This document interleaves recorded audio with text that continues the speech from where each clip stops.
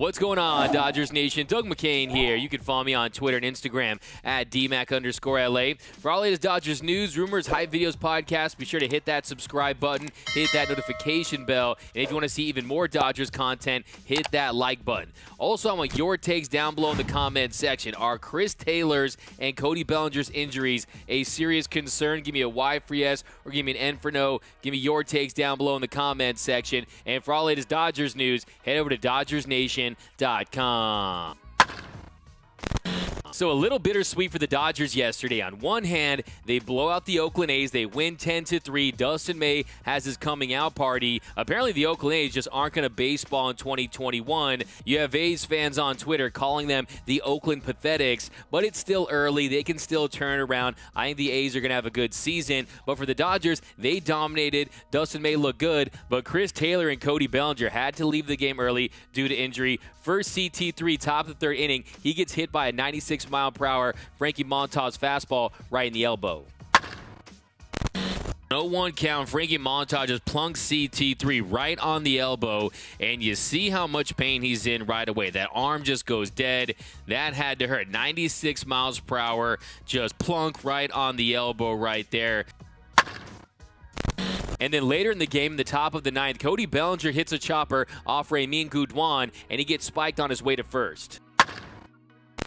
Top of the ninth, Bellinger hits a chopper to Olsen. It's a race to the bag with him and Gudwan, and boom, spike right there. They get into a collision, and Bellinger's saying he's saved, and then you see him start limping right away. So it's clear that he's in some pain right here. If you've ever been spiked, it does not feel good. That thing hurts. But you see he does beat Gudwan to the bag right here. He's safe. It's clear, and then boom, a little spike TV action to Cody Bellinger right there. Here's it again, little spike right there, and that has to smart. But give Bellinger a lot of credit. The game's out of reach. Dodgers up 10-3. He's still hustling down the line, but he does get rewarded. It goes as a single, and I'm pretty sure that Bellinger is happy about that. You always want every hit you can get.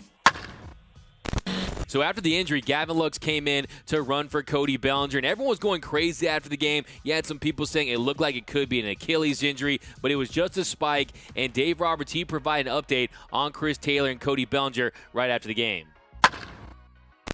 What I've heard is CT got an X-ray on the left elbow, and it was negative. Certainly some soreness and some swelling. I just put him in the day-to-day category. Cody got clumped when he legged up that single. So he got clumped on the back lower part of his calf. But it's just more sore. It's not an ankle thing.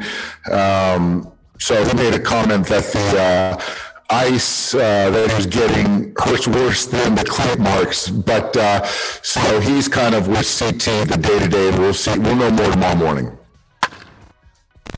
So sorry for the quality of that audio. I know it was terrible. I don't know if that was a Dodgers problem or an Oakland Coliseum problem, but if you've ever been to the Oakland Coliseum, that place is a dump, so I wouldn't put it past them. But if Chris Taylor and Cody Bellinger have to miss some time, the Dodgers have Zach McKinstry. Zach McKinstry can do it all. He can play infield. He can play outfield. I call him the Zach of all trades because he can get it done anywhere on the diamond, and he is raking so far this season. He's slashing .545, .500, slugging .1,091, OPSing .1591, 4 RBIs, a home run, 3 doubles, and he's been outstanding. Zach McKinstry has been that guy that we expect him to be. We knew it was coming, but he is filling those shoes and then some. The Dodgers are actually getting better with Zach McKinstry, and what's impressed me the most with Zach McKinstry is the poise. This is a guy who has the shoes to fill in Kike Hernandez. He's joining the prohibitive favorite to win the World Series, the Los Angeles Dodgers, and he's playing like a vet. You're seeing the consistency, the quality at-bats, the two-strike hitting.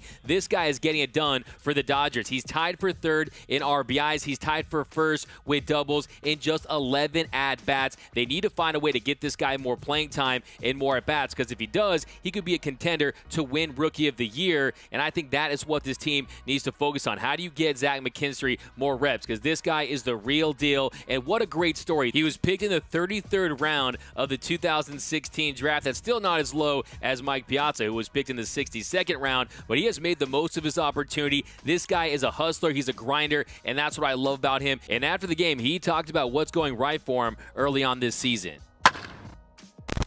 Brownie and I talked about it a lot. Just not trying to do too much. Just trying to get the job done.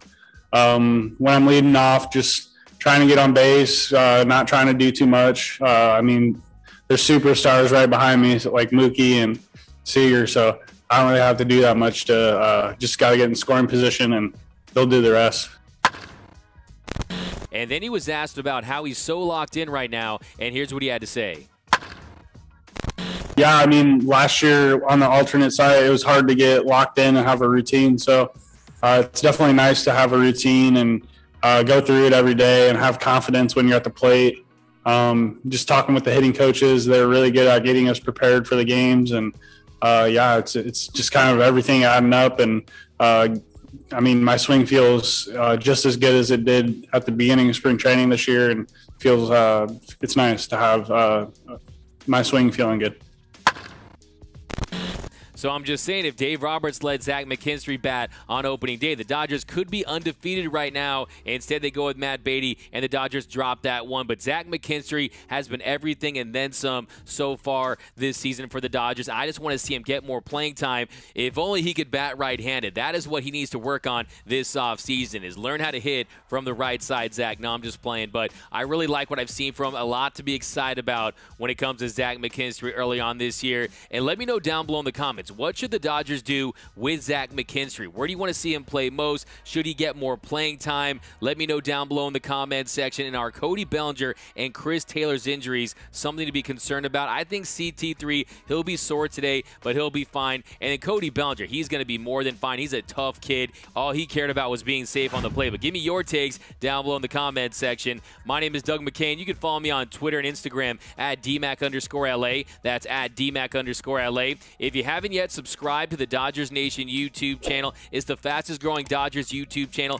in the game. So be sure to hit that subscribe button, hit that notification bell, and if you want to see even more Dodgers content, smash that like button. For all latest Dodgers Nation gear, head over to gearup.la. Some of the best Dodgers t-shirt designs in the game right over there at gearup.la. Today I'm rocking my Dodgers from Death Row shirt. Love this one of my favorites, designed by my man Eddie, the real Me3, over on Twitter and Instagram. And also for latest Dodgers news, head over to DodgersNation.com. And until next time, think blue, bleed blue, and I'm out.